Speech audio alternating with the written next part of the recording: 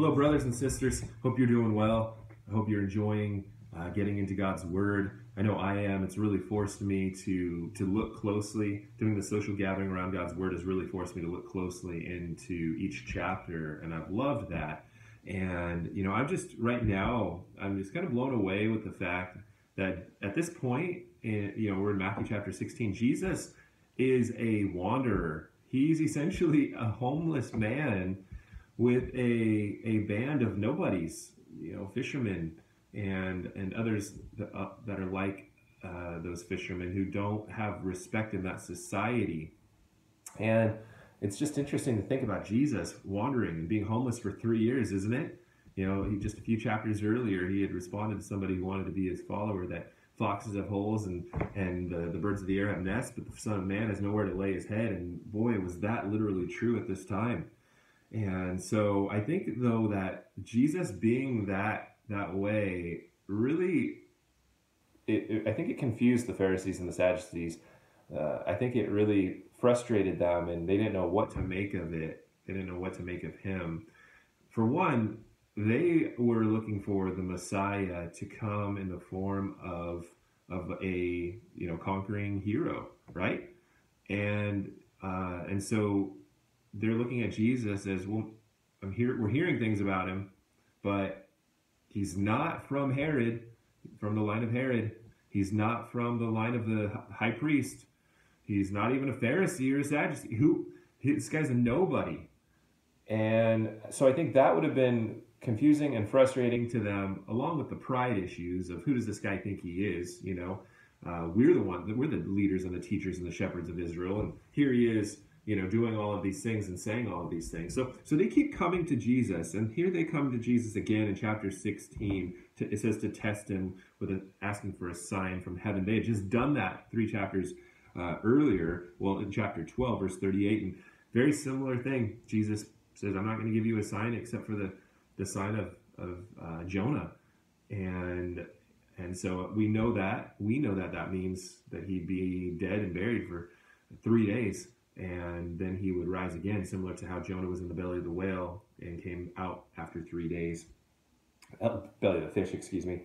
So this interaction happens. A few things that stick out to me in this chapter. When Jesus asked his disciples, who do you say that I am? And they say, well, some say you're this, some say you're that. And Jesus says, but who do you say that I am? Peter responds, and he doesn't respond half-heartedly or without, any sort of certainty. He says, you are the Messiah, the Son of the living God. And he is congratulated essentially by Jesus and just said, blessed are you, Simon, son of Jonah. Now, it's not known for certain if his dad's name was Jonah, because in John chapter 21, he's called the son of John. So I tend to believe that Jesus is saying, blessed are you, son of Jonah. In other words, son of the sign of Jonah. You didn't need the sign. You already understand that just like Jonah was in the belly of the fish for 3 days, I'll be in the belly of the earth for 3 days, and I will arise as Messiah, as Lord. Blessed are you for seeing that. And so I think that's really, really neat. But then, just a few moments later, it's amazing, isn't it, that Peter would flip on a dime, that he didn't really fully get it. Because when Jesus is telling him what he's going to have to go through, Peter says, no, never, that won't happen to you. And Jesus tells him, get behind me, Satan. So he goes from congratulating him to calling him out in a major way, in a way that would have really humbled Peter. And I think that is supposed to cause us to look at ourselves as well. We should see a lot of ourselves in Peter and be careful and be aware that one day, one moment, we can be praising God for who he truly is, and the next we flipped on a dime and are doubting him and are not living according to what we know is true about him. And so it's a daily process to continue to bow our knee to him, acknowledge him for who he is, and come to his word so that we are knowing him in spirit and in truth, worshiping him in spirit and in truth. And I love that.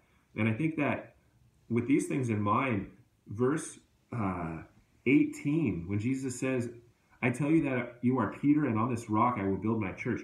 I don't think that Jesus is saying, on you, Peter, I will build my church. I think that he's saying that on this truth, that I am the Messiah, the Son of the living God, I will build my church. Partly because when Jesus calls Peter, when he says, I tell you that you are Peter, he's saying Petros there, which means small stone. And then he says, on this rock, which is Petra, which is a foundation boulder, a huge rock.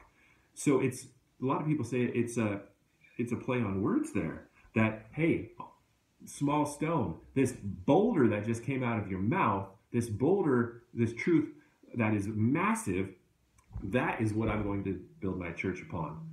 And I tend to agree with that interpretation.